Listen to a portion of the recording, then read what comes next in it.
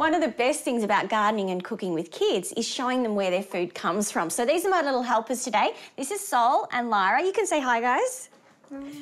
Now, these veggies have gone through a lot to get from the garden all the way through to our dinner plate. So what do you think, guys? Should we do some gardening? Yeah. We've got 3 great little projects that will entice the little ones to get their hands dirty. So let's get started, yeah? Come on. I find that kids are often attracted to fun, bright colours. So I've picked up this little wheelbarrow and we're going to turn it into a veggie planter. So what I've done is drilled some drainage holes at the bottom. We've filled it with some good quality potting mix. And now we're going to do a little bit of planting. You got your gloves on, guys? Have you ever planted a seedling punnet like this? Yeah. Yeah, in your school garden? So each of those little plants is actually an individual lettuce. So you have got about 9 lettuces in that punnet. So we're going to separate them. We're going to start by tipping it upside down like this. And can you separate each of those little plants for me?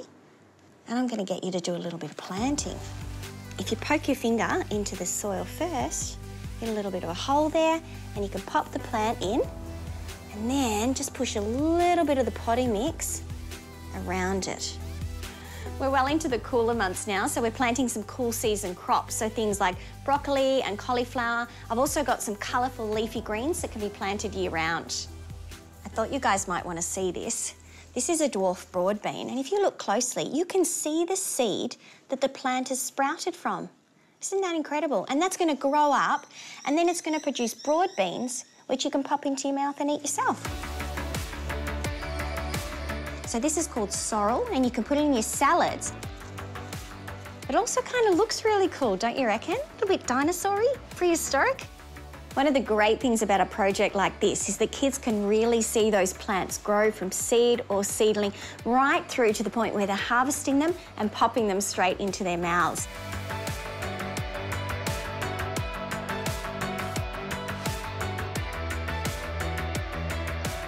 Sprouts are a really quick, easy way to grow food at home, and I'm going to show you a quirky way to grow them using nothing but the good old household sponge, water and toothpicks. So I'm just using the blue and pink sponges here to form the walls of our house, and I'm going to join them together with toothpicks.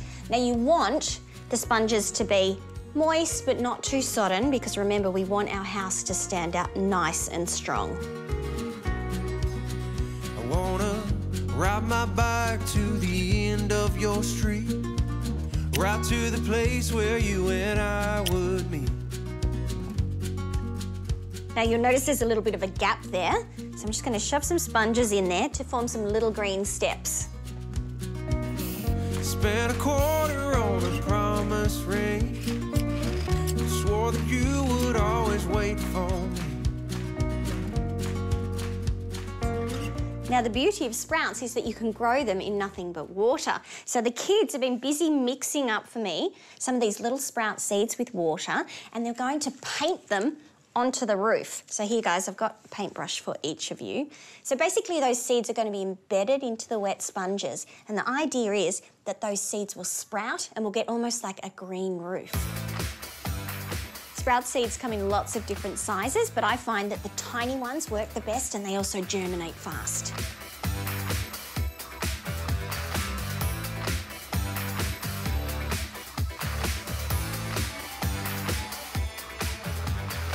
There you go, 1 bottle each. Now the important thing to remember is that you'll need to keep those seeds moist. So I'd be misting them at least twice a day. And then just watch how quickly they grow and develop. And in a couple of weeks, it'll look like this, ready for your sandwiches and salads. Do you guys like The Hungry Little Caterpillar? Yeah, it's a great little storybook, and this is a really fun way to grow food as well. So what we're going to do is make use of some old pantyhose, and we're going to chop them off at the legs. I'll do this little bit with the scissors for you. And we're going to stuff them with potting mix. So first of all, we're going to form the head of our caterpillar, and we're going to get slowly smaller with each ball so that we form that natural shape of a caterpillar.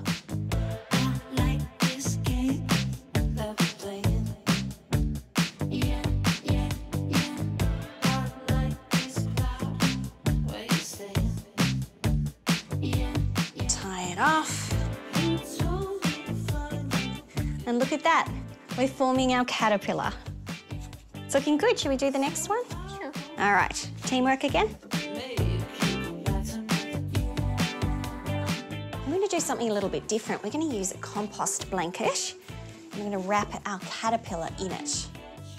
But we're also going to put string around it to reform those caterpillar segments.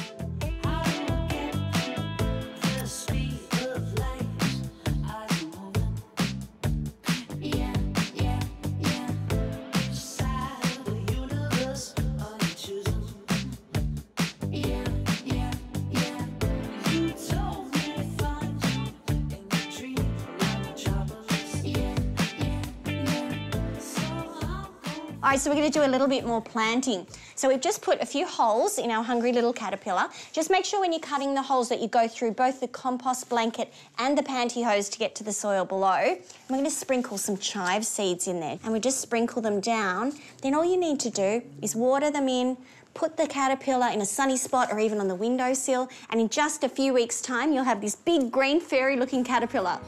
So we're just putting the legs on our hungry little caterpillar, and then we're going to water those seeds in. So guys, thank you so much. You've been unbelievable. We've done 3 projects today which have inspired kids to get out in the garden. Have you been little troopers? High fives? Yeah.